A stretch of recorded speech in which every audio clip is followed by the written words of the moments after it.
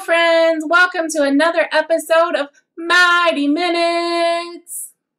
Today's episode, we're going to play a well-known game called I Spy with My Little Eye.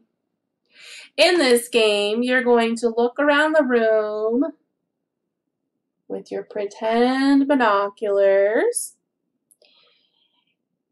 and one person is going to say, I spy with my little eye something in the block area. It is next to the refrigerator. It is shaped like a ball. So the finder is going to look next to the refrigerator and find something that is shaped like a ball. Wonder what that could be. So you could say,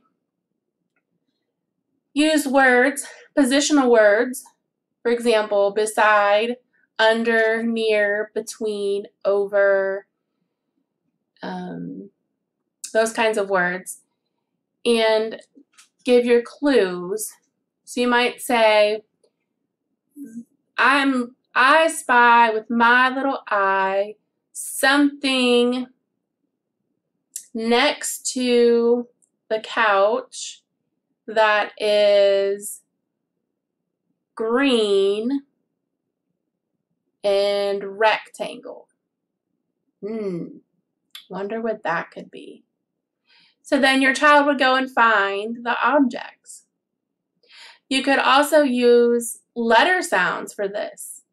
You could say, I spy with my little eye something near the TV that starts with an R.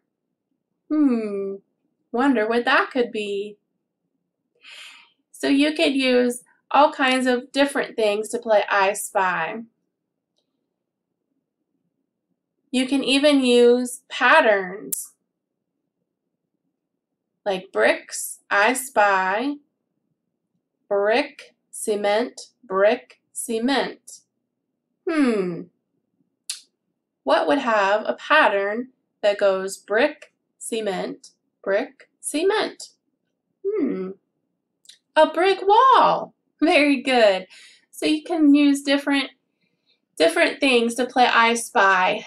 Don't just mix it up a little besides just colors. I spy something red. Those are great, and that's a great way to learn your colors, but mix it up.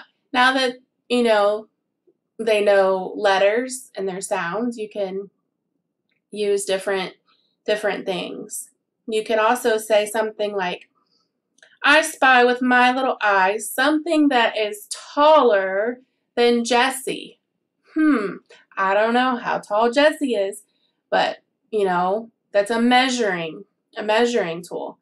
So you could use words like that: taller, smaller, longer, shorter, heavier, softer, all kinds of words that you can use to play I Spy and make it even more fun.